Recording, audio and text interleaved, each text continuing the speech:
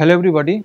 Now we'll discuss the application of the non-Fourier heat conduction model for the different heat transfer problem. Mostly we account this application of the either simply heating of the surface, and we start with these things, and then non-Fourier heat conduction model can be used for the welding of material. Maybe I will try to show the joining of the dissimilar materials in this process, and even non-Fourier heat conduction model, how it is associated with the stress analysis. That kind of analysis we will show in this particular module. So let us start with application of the ultrashort pulse laser of nano-film. So simply heating of the nano-film. So we have already shown that how the finite element model can be done. Now if we look into the different using that particular developed model, we can show the different results on this thing, and the main objective here will try to identify how this thermal analysis or these results is different from the Fourier heat conduction model. So we start with this thing, gold metal film of particular dimension, the 5 micrometer by 10 micrometer by depth. Depth is only 0.1 micrometer. So that means 100 nanometer thickness gold film. How it basically, when it interact with the ultrashort pulse laser, then how heat transfer phenomena can be explained these things. If we see in the particular situation, this gold film, the peak load is very high. If you see 12660, that means I mean to say that if for 100 nanometer thickness layer, it is subjected to that kind of the amount 2660 watt laser, but this laser, this power, this energy, that peak load is 2660 watt laser is actually applied with a very small duration of the time, such that pulse energy can be very small in the microjoule. I think in this case pulse energy is around, I think 20 or 30 microjoule. If we estimate, we can estimate the pulse energy also. So that amount of the small energy is applied on the nano film, then how it behaves or how it responds with respect to the ultrashort pulse laser. Assuming that there is no vaporization, simply the heat transfer is there, because this ultrashort pulse laser is mostly used in case of the for ablation purpose, but in these cases we are discussing the different from just simply heating the surface without the ablation of the material. See, pulse duration is only 100 femtosecond, then pulse repetition is a very high pulse repetition rate, 76 megahertz, and the laser spot diameter on the surface it is around 5 micrometer. So in this situation we can see that if you do the simulation using that non-Fourier dual phase lag model, we can reach the temperature distribution can be like this. So temperature, if you see the temperature distribution is mostly confined on the surface, depth heat affected zone is maybe very small in the depth direction, but we will see if you look into this simulation also right hand side, see that at the different time the 100 femtosecond, 200 femtosecond, 300 femtosecond, how there is a progress of the heat affected zone. Specifically I am talking about in the depth direction, we can see. So although the pulse duration is 100 femtosecond, it means that if we count the time from the 0, then within the 100 femtosecond, that duration pulse energy is supplied to the substrate material. But till that means at 200 femtosecond, there is no, in these cases that comes under the pulse off period. That means no pulse energy is supplied to this particular material and on this film at 200 femtosecond or even 300 femtosecond. But till we can see that even if we reach the 200 femtosecond, the depth of penetration, that means depth direction, or we can say the heat affected zone is increasing. Even it is 300 femtosecond, it is more, although the application of the pulse energy stopped after 100 femtosecond. It means that we are considering that the thermal relaxation, that means some relaxation time is there, so it must account that not exactly reaching to the peak temperature immediately after ending of the pulse energy supply, but till beyond that it takes some time to reach the equilibrium condition. It means that it try to take some, even after off the pulse energy, it takes some time to reach the equilibrium condition, that means to reach the peak temperature, and that peak temperature can reach beyond the 100 femtosecond time. Therefore we normally say that once the peak temperature even not exactly reaching exactly just end of the pulse duration, rather much more time to reach this peak temperature. So this can be explained by assuming that there is a thermal inertia effect, and the thermal inertia effect is basically try to act here in such a way that it takes some time to reach the peak temperature. So here you can see the peak temperature increases from 860 Kelvin to 887 Kelvin in 100 nanosecond time. That means if you look into that things, only that 860 Kelvin to 887, there is a not much temperature change, but it happens only on within 100 nanosecond time. It means that average rate of the increment is around 0.27 into 10 to the power 9 Kelvin per second. So in that scale, this rate of temperature change is very high. So that means very rapid, there is a change of the temperature. So that kind of information we can get from this non-Fourier heat conduction model. We can see that of course one important part is that if we understand that how the non-Fourier heat conduction model or temperature distribution is different from the Fourier heat conduction model, we can look into this figure. So in this figure, we have plotted the temperature distribution assuming that different value of the relaxation time. So we have already defined there are two relaxation time. One is the relaxation time for the heat flux and the relaxation time for the temperature gradient. Now for a first figure, it shows that temperature gradient we have TT, that means for the temperature gradient relaxation time is considered 0.1 picosecond, and but relaxation time due to heat flux is changing from 0.1 to 50 picosecond within that range. Now if there is a changing of the relaxation time in that such duration, we can see that how temperature distribution varies. So if for a fixed value of the relaxation time for temperature gradient, but relaxation time for the heat flux changes from 0.1 to 50 second, then peak temperature changes this value in gradually decreasing, and if it is 50 picosecond, then it is very low value. The maximum temperature of the system can be very low, and we can see this is obvious that the different, we have seen the graph is showing that at the different values of the relaxation of the heat flux. So this we can see, but other point is that we are showing the at the which point, at the what time span it is actually reaching the peak temperature. In other sense, we can say how much time is required to reach the equilibrium condition.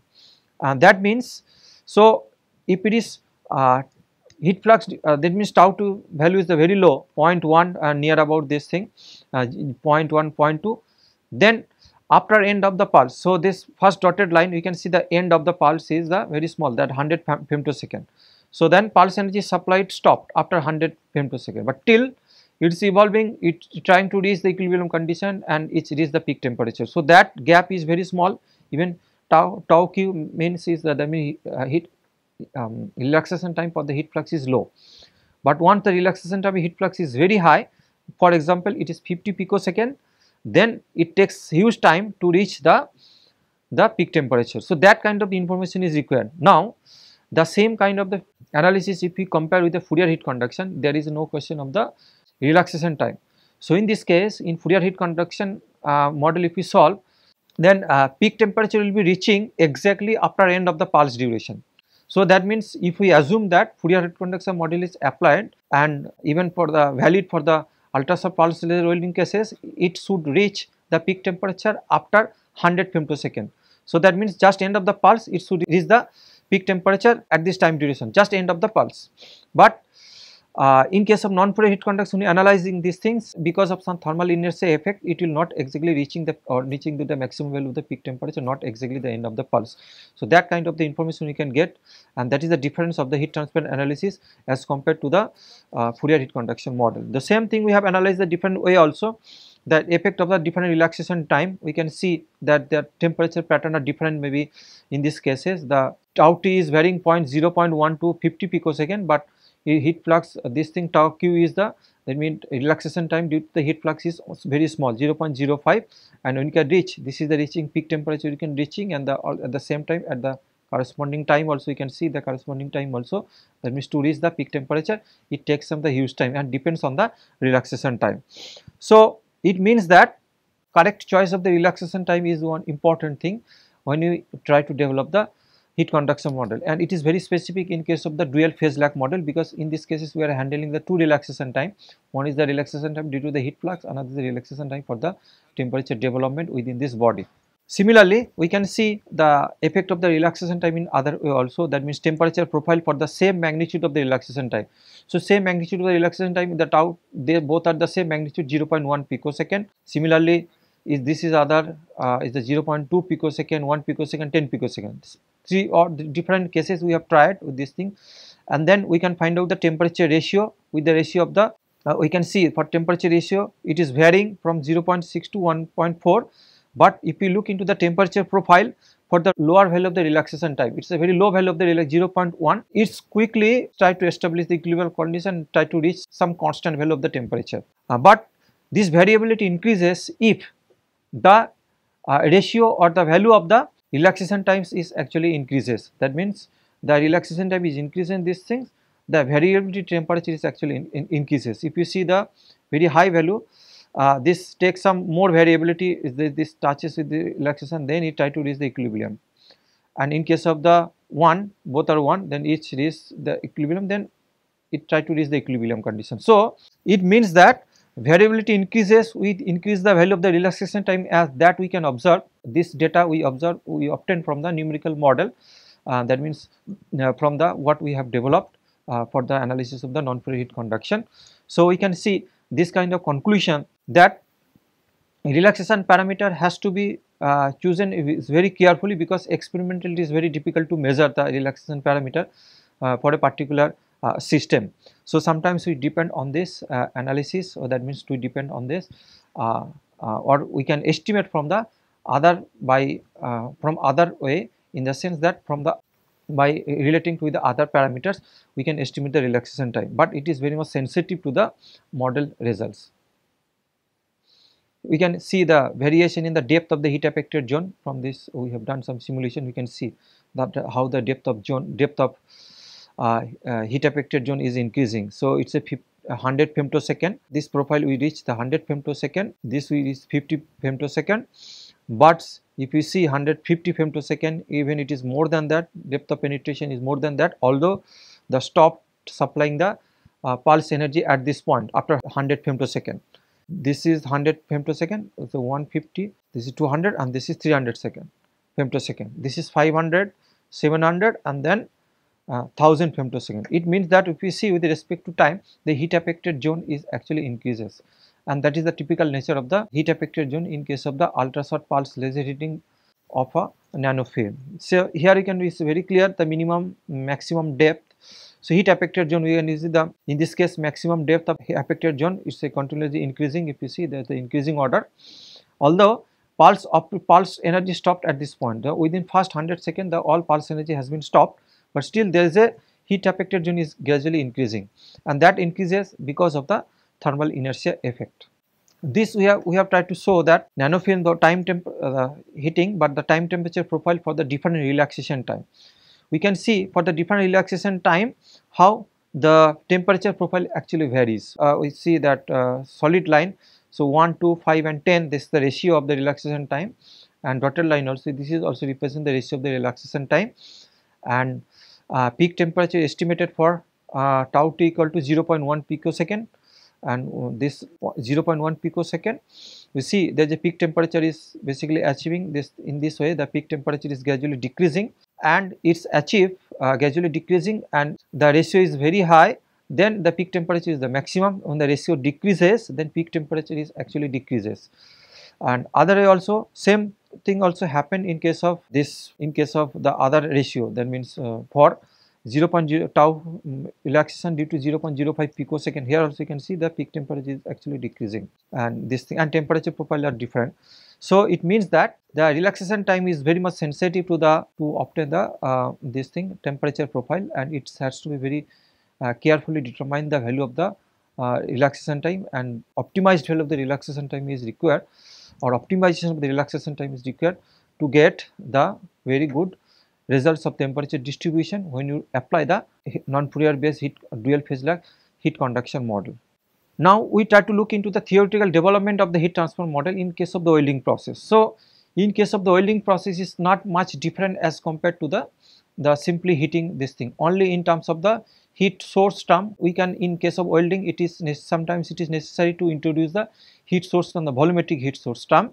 So that has to be incorporated. But when you try to analyze the nano-film, in that cases we represent the heat flux in the surface heat flux. So in that way it is different, whether we are in considering only the surface heat flux or whether we are considering the internal heat generation term. What we have observed that in the Fourier heat conduction model there is internal heat generation term. Now if we consider the internal heat generation term. In case of the non-Fourier heat conduction model, the expression can be different, and that internal heat generation term may be significant when you try to analyze, develop the model in case of the welding process, when you are using the some kind of the ultrashort pulse laser source.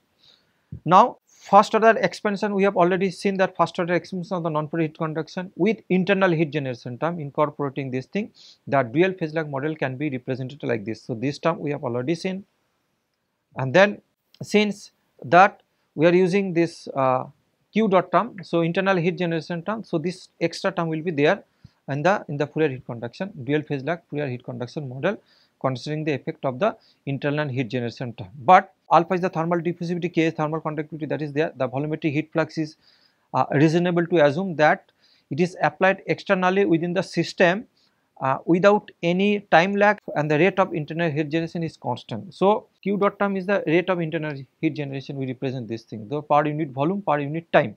So, therefore, further variation of the rate of internal generation, if we it is not a feasible, that means variation of this with respect to time, we neglect this term. It's a variation is basically equal to 0. That means we are considering the further variation of the internal heat generation term with respect to time can be neglected, and this heat generation term is not accounting any kind of the temperature lag. So, from that point of view, we can reach this kind of expression, that is an equation D1. Now, the last term of the D equation, therefore, you neglecting this value, so last term can be 0. So, then we reach this expression in case of the, when you are considering the internal heat generation term. So, now we will be solving the same way what we have done the formulation in case of the simply assuming the heat flux on the surface, the same way we can do the formulation in this particular case. But theoretical development of the heat transfer model in case of the welding, what we can represent that internal heat generation term. So, that quadruple double ellipsoidal heat source model we have already discussed in the particular module, I think module 2, and then module 2 or module 3, and then after that what we have shown that how this distribution, what we can develop some volumetric heat generation term, that means heat source model, basically volumetric heat source model. So, in that case we have shown that double ellipsoidal heat source model, any heat source model, there are two terms are was important, that one is the geometric shape. Geometric shape, what kind of the regular geometric shape we can use, and second, how the energy is distributed with this the geometric shape. So, that in the similar direction, in case of dissimilar material is the most nonlinear. So, some modification of the double ellipsoidal heat source model was the quadruple ellipsoidal heat source model. In this case, what we can incorporate this volumetric heat source term, that we use the ellipsoid, the part of the 4 ellipsoid can be merged, and then we can make the quadruple ellipsoidal heat source model, and then expression is already explained in that module. But if you want to do the heat source model for the dissimilar material and along with the moving heat source, so both can brings the non-symmetric in the energy distribution, and that's why there are 4 different kind of the A1 this 1 2 3 4 ellipsoids can be considered, part of the ellipsoids can be considered, merge it, then quadruple ellipsoidal heat source can be modeled. Now, you can see the characteristic of this quadruple ellipsoidal heat source model is that double ellipsoidal heat source model is accounts only the moving heat source only, but double ellipsoidal model is extended to the quadruple model heat source model to account non-symmetry energy distribution for the dissimilar material as well as the accounting the linear velocity in particular direction. Therefore, consists of the 4 parts of the ellipsoids, but depth of penetration remains the same. So, the depth of penetration remains the same. So, this profile can be merged in such a way and maintain the C1 continuity. With these assumptions, it is possible to develop the quadruple ellipsoidal heat source model, and that may be very much relevant to represent the volumetric heat source in case of the welding process. And this heat source model is basically same whether it is Fourier heat conduction model or whether it is non-Fourier heat conduction model. But I am showing you some variation of the volumetric heat source model. So, in this case we can see the variation may happen because the geometric shape is the one fact, and the other fact is the what way the energy is distributed within this particular geometric shape. So, in this case if we assume that it is a exponentially that we normally follow in case of the double ellipsoidal heat source model, that is the exponentially varying the one distribution axis in along the x axis, y axis, but along the z axis the some parabolic kind of distribution may happen. So, in these cases we assume the 1 minus c by z square. So, this is the variation. that means intensity varies with respect to this thing. In that case, if we follow what we can derive the any kind of the heat source model, same methodology if we follow, then we can find out what is the maximum heat intensity at the center, then we can find out the QM, which expression is different from the double ellipsoidal heat source model. So Q is the power supplied or pulse energy divided by pulse on time, and then expression is different. And then in these cases the ABC distribution parameter can be different, A approximated, B approximated, but C is deterministic value 1 by C square, but we can see that distribution, for example 1 minus Z square by C square, distribution may happen in this way also. So this is the expression for the this distribution, but other expression it can the exponential way, it's very like this way. So it means that even if we follow the geometric shape and the regular geometric shape, what way the distribution can be different, and accordingly distribution can be different, energy distribution, and based on that we can estimate the what is the value of maximum intensity, and the similar methodology can be applied for the heat source model. So maximum intensity is reduced 1.3 times with respect to the ellipsoidal or double ellipsoidal heat source model, and because this expression is different in case of the double ellipsoidal heat source model. So in that cases this expression is 1.3 times. So maximum intensity is 1.3 times with respect to the ellipsoidal or double heat source model. Now we can show that simulation some results for the double in non-polar heat conduction model applicable in case of the welding process, and that is the dissimilar welding process. We have done some simulation. So welding of the dissimilar material is the steel and aluminum alloy. So steel and aluminum alloy, first to create the domain, the finite element, this domain, discretization of the domain using the you can use the uniform mesh system or some adaptive mesh system can be done, but in this cases we have used the uniform mesh system, and the welding velocity is this, along this direction the heat source moves particular direction. Then we can get the typical temperature profile is something like that. We can see that dissimilar material, that means the heat properties are completely different from the steel and aluminum. Specifically the heat conductivity are different, specific heat are also different, and at the same time heat source is moving one particular direction. Then we can get that this non-symmetric profile, this thing. So some part will be, if we see the maximum heat is concentrated towards the steel side, and the aluminum side that maximum that temperature is less as compared to the steel part. Now you see this kind of temperature profile we can expect in case of the dissimilar material, but if you look into the other aspect, that means how the maximum temperature varies on a particular, in maybe we can stick any either steel or aluminum, the typical nature of the temperature variation with respect to the weld time. So at the different frequency you can see, or pulse repetition rate, we can start the pulse repetition rate 1 megahertz, 0.1, 0.5 and 1.5 megahertz.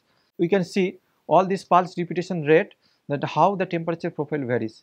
Red color means the minimum pulse frequency, pulse repetition rate. We can get the temperature distribution, that domain is rich, the temperature is very high as compared to the other frequency if you follow this thing. But in this case pulse width, that means 750 femtosecond laser, the pulse width is 750 femtosecond, velocity is very small, 1 millimeter per second. So there is a possibility of the pulse overlapping, and the average power is 30 watt. So average power is 30 watt in the sense in this case the frequencies are different to maintain the average power, then peak power and the pulse energy can be different, but average power is same for all these 4 cases, but pulse repetition rate are completely different for all these cases. So if you see that the temperature domain can reach on the single application of the single pulse is the very high temperature as compared to the low frequencies for the high frequency in this case.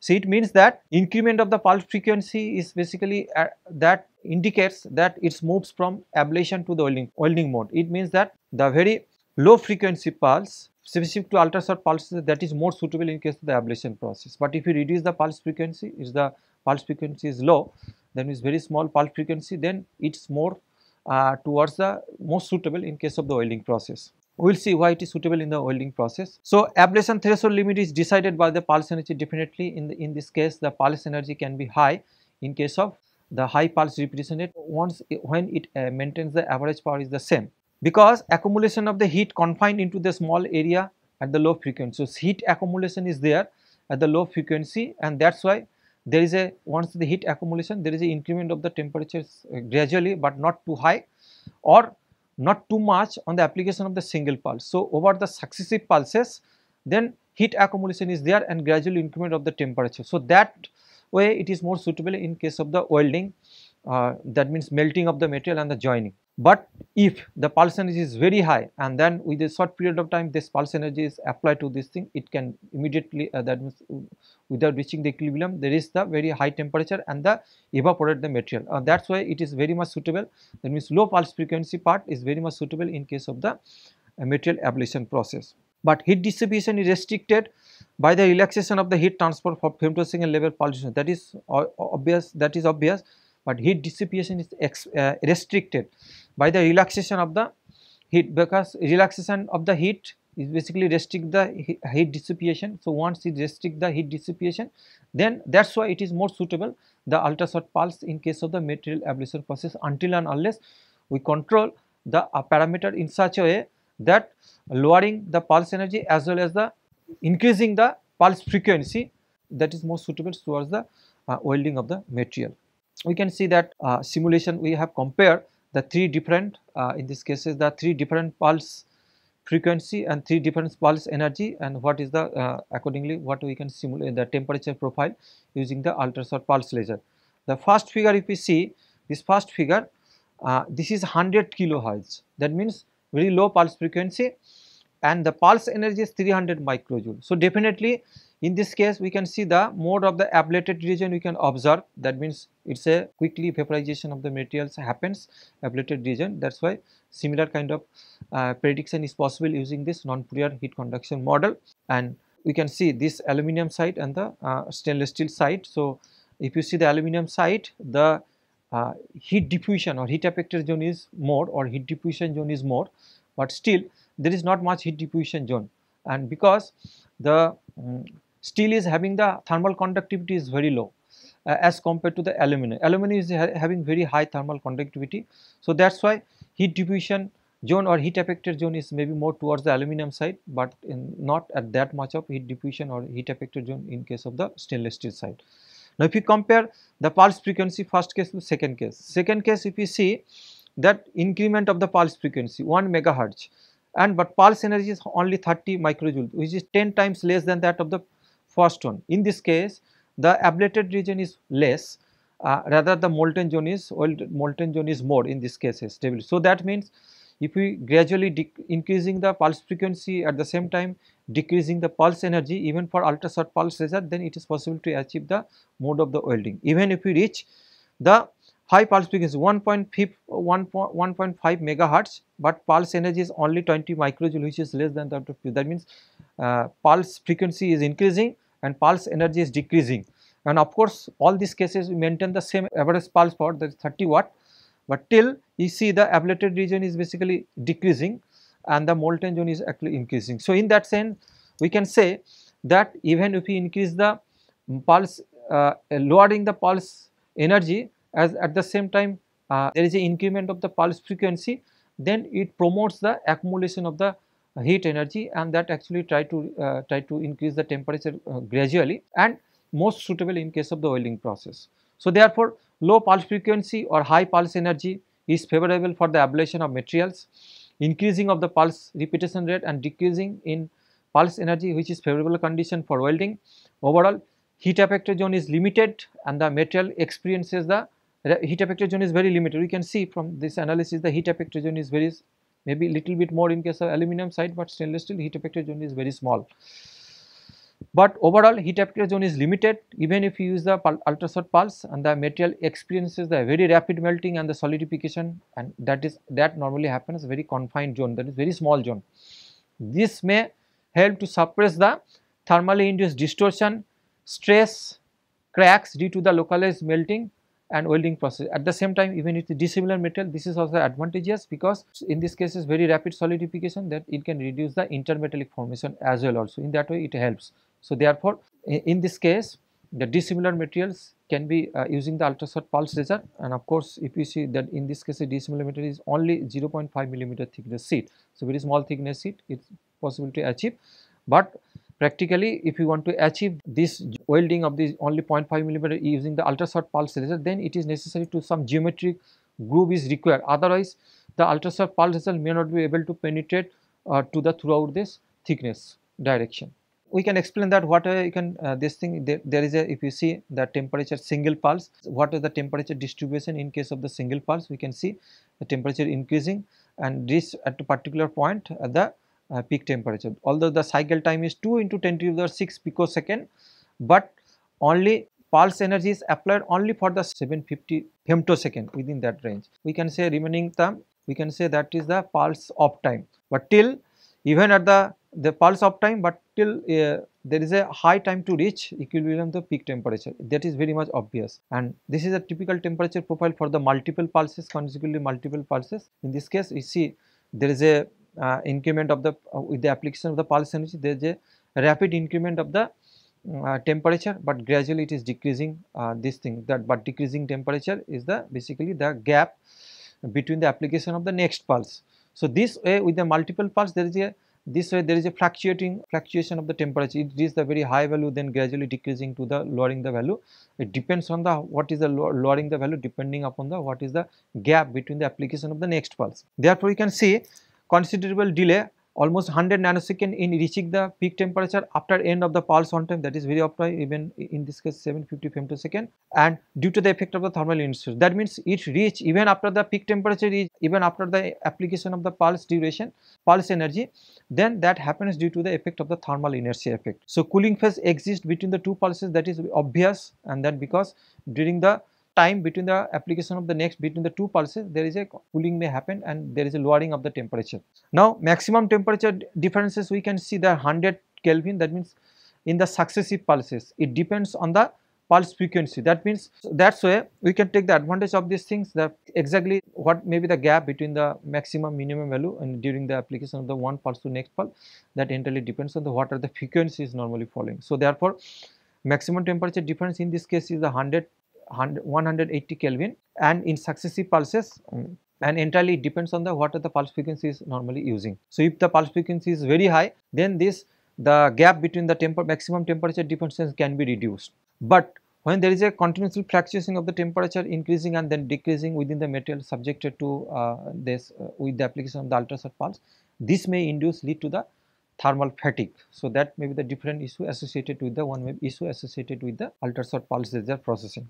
Here you can see the temperature distribution at the different pulses. We can see that we have although the application we just individually estimating the with some references value, that what is the effect of the individual pulse, how the first pulse profile is something different, and what is the 16 pulse and 21 pulse. So all these cases temperature profile are different, and this can be explained like this thing: temperature profile are not exactly identical for all the pulses. Therefore cooling phase decreases in the successive pulses. That means in the cooling phase decreases definitely in the successive pulses, because there is maybe some accumulation of the pulses. So every pulse starts from the different initial temperature, that is fine, but we just scaling it starts from the 0 to make compare what is the temperature distribution associated with the individual pulses. So therefore definitely the temperature affects temperature distribution different in this case. Therefore differential effect of the thermal inertia is obvious, because all pulses are not behave in the form of a temperature distribution identical. So that's mean thermal inertia effect are different in all these different pulses. Temperature differences in a pulse, it can be around 35 Kelvin to 40 Kelvin normally observed. Therefore continuous increment of the peak temperature over time due to the combined effect of the welding speed and pulse frequency. So it means that pulse frequency is there, but at the same time the welding speed is an important parameter.